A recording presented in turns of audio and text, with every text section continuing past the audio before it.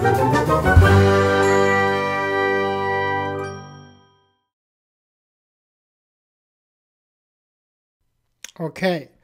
so we are talking about streaming API. So on this particular Trailhead, we are going to see how streaming API works. We are actually not going to do any coding or a real world example because it's out of the scope of this streaming API introduction, so to speak, because to actually implement or code a real application using a streaming API, it will take hours to create a video for that. So I am not going out of topic. I'm going to stick with the topic and just give you a taste of how streaming API works and what does it look like. Okay, so what is streaming API? So streaming API means we subscribe to a streaming API service in Salesforce where the client or the user will get push notification. So instead of us as the developer connecting to Salesforce, say every minute or every 5 minutes or every 1 second, to check if there is new information or new data that is changed and then notify the client or the user. Instead of using that, we will be using, or we can use, streaming API. So instead of our code checking every time, check, is there any new data? Nope. Check again, is there new data? Nope. Check again, that is the regular REST API or SOAP API. We can keep connecting to Salesforce and check if there is new data that is changed or not. And if there is, we can display it in our app, what changes, right? So instead of doing that and using hundreds of or thousands of API calls just to check new data, we can use streaming API. So streaming API, how it works is our application, we will develop it so that it is subscribing the client. So if there is new information, new data that is changed, it will push to our application, and therefore we can then code or develop what we want to do with the information. Okay, before I keep talking, I want to show this good YouTube example of a streaming API. You can look it up itself. I did not make this video. So it's example of streaming API in Salesforce by Shiva Soft. So in this particular example, this is an opportunity record, right? So he's going to keep cloning this data and it will create new records.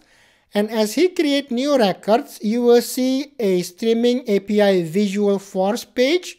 It's going to keep pushing the new data that is generated in real time. All right, let's play this. It's just 50 seconds or just 30 seconds. Play. It's going to clone. This opportunity is being cloned right now, right? And then he's going to change the amount and he's going to hit clone or save. He's going to change the close one and save it. This is his visual force page now. Boom, look at that.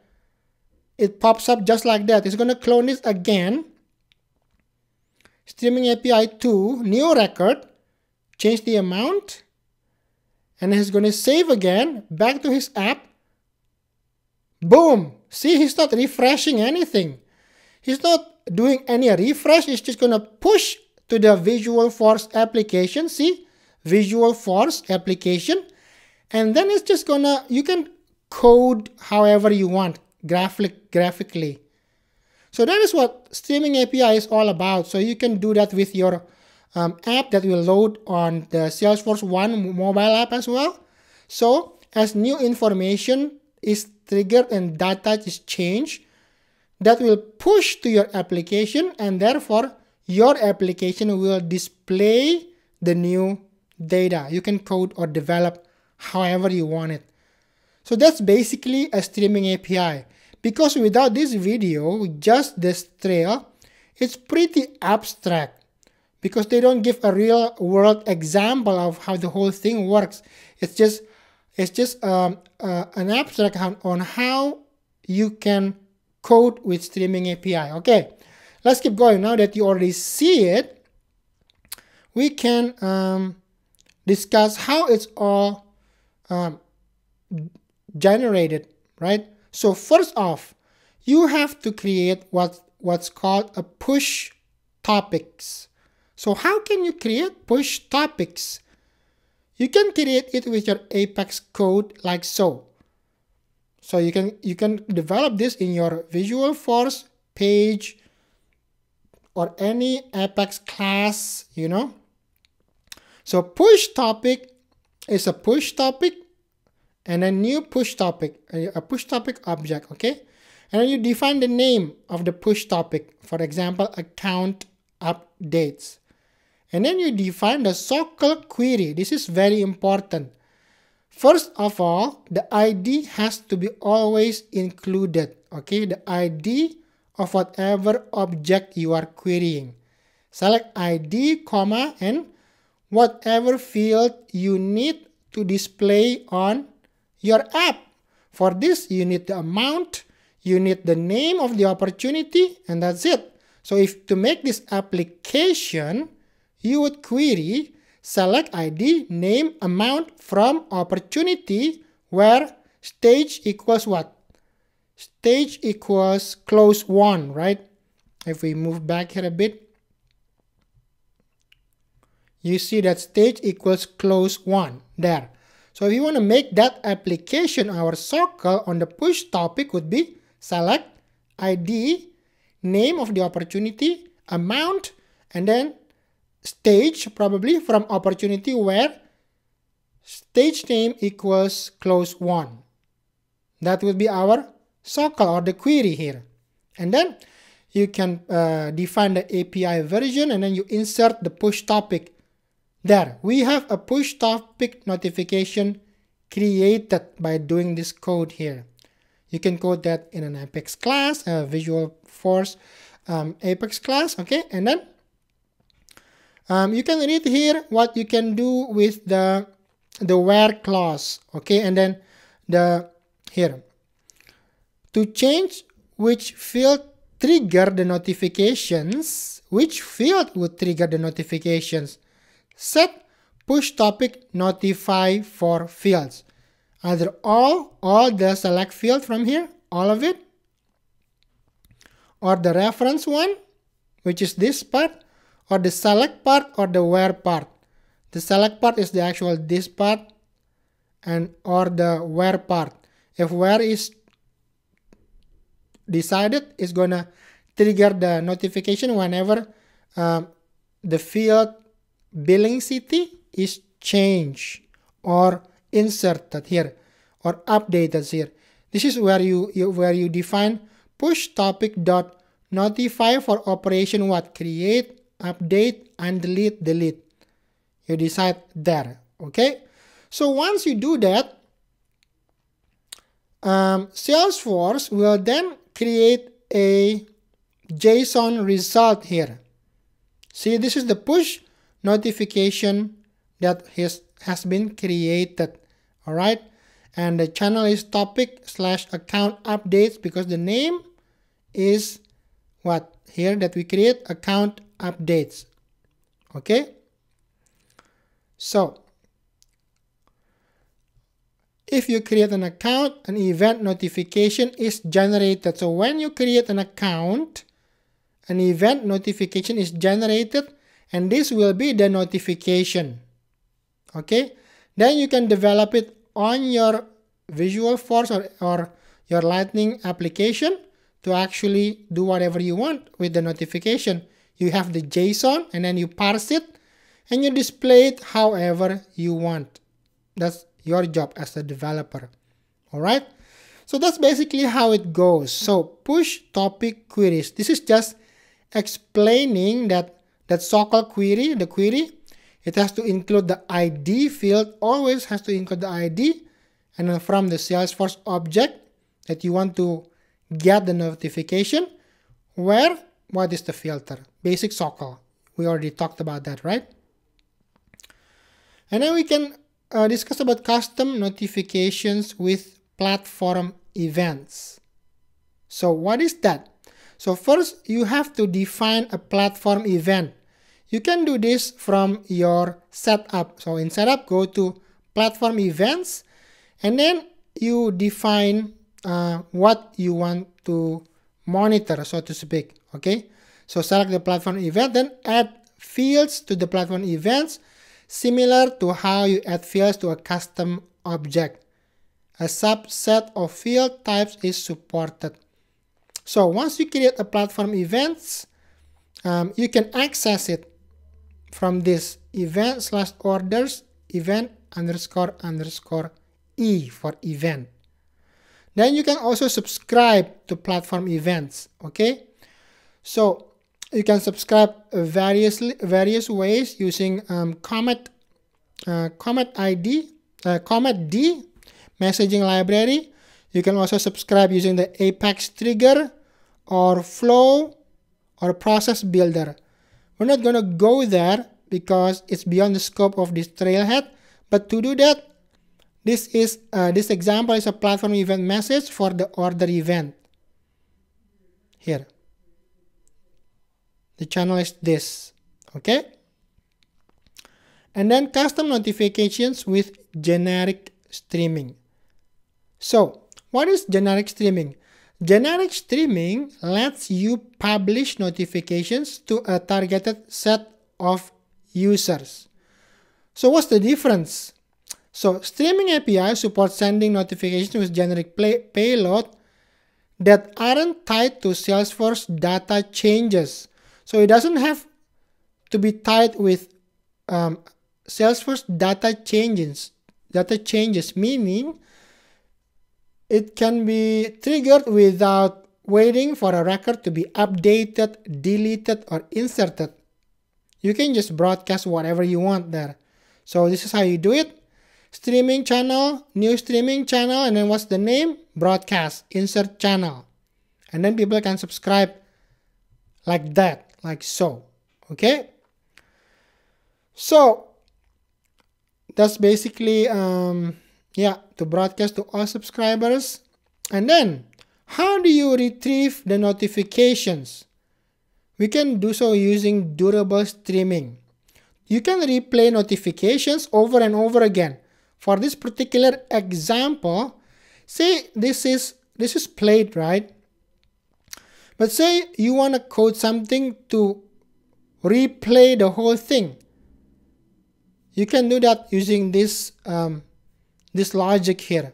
So the logic is, if your replay ID you define is 5, and then the event replay ID 6, 7, and 8 will be replayed if you define it 5. If you define it as -2, it will replay both past here, including past, and new events. If you define it as -1, only the newest events will be displayed. Subscriber receive new events that are broadcast after the client subscribes. That's going to be passed on your code when you're developing. Okay? So we don't see a whole bunch of example, and there is no challenge. This is basically a knowledge for you to know that this is how you create real-time notification on your app. So you can do stuff like this. Okay? So for example, you're creating a, real-time chatting application.